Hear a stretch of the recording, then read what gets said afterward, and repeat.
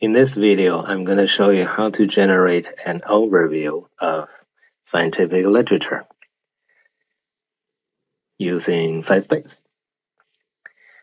Suppose you have downloaded CiteSpace. Now go to the CiteSpace folder and get started.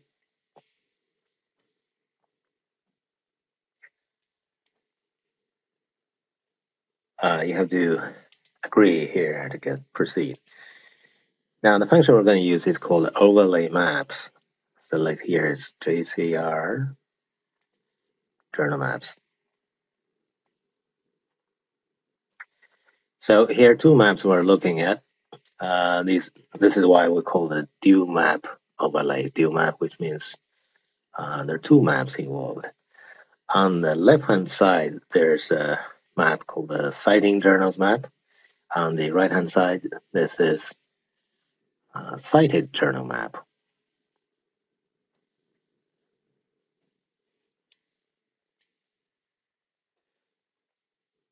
So the labels on the map shows the disciplines involved in those areas. Labels are extracted from journal titles.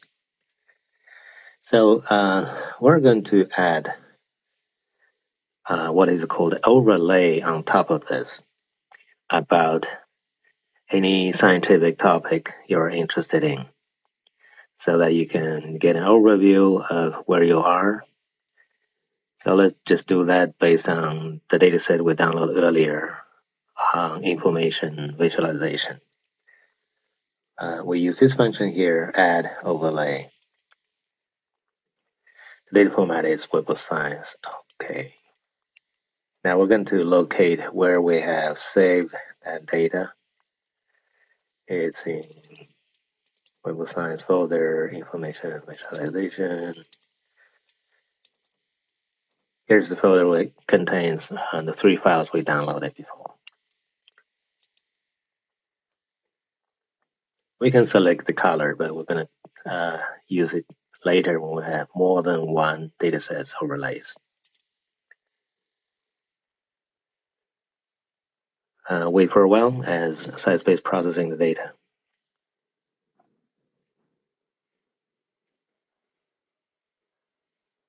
So now we have this DualMap overlays generated.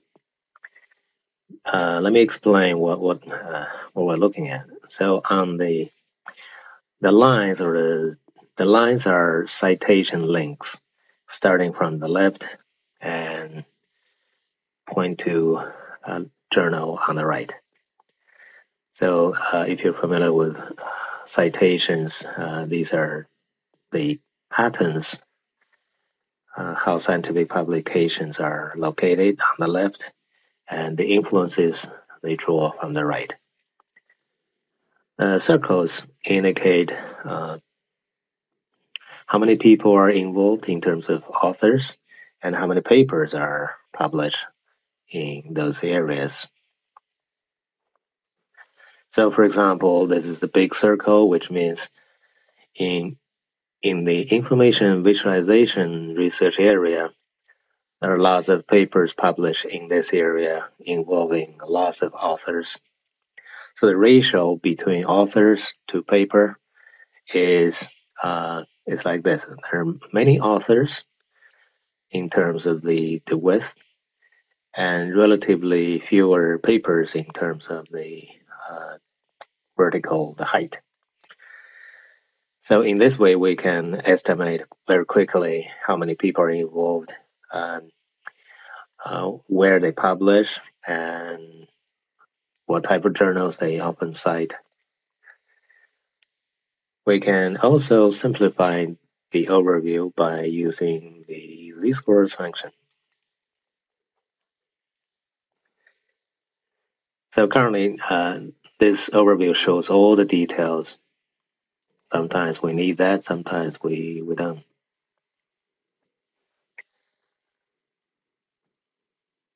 Now we're looking at the overview, a slightly different version. This one is based on the same data set. However, the lines are emphasized for those connections that is really statistically more significant than others. So we retain fewer lines. They're thicker because they're more significant. So, for example, this line is connecting, according to labels here, is connecting psychology, education, and health to systems and computing on the right. So, in other words, publications in psychological journals or health journals, they cite computer journals. So, in other words, in the context of information visualization, we know this is a really strong pattern. So once you're happy with the overview, you can save this as a picture.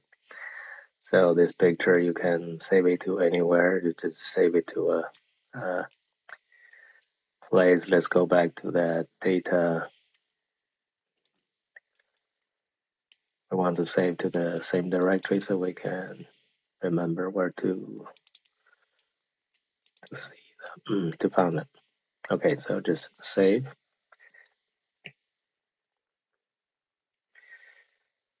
And that's it. You can look at the save the pictures later on.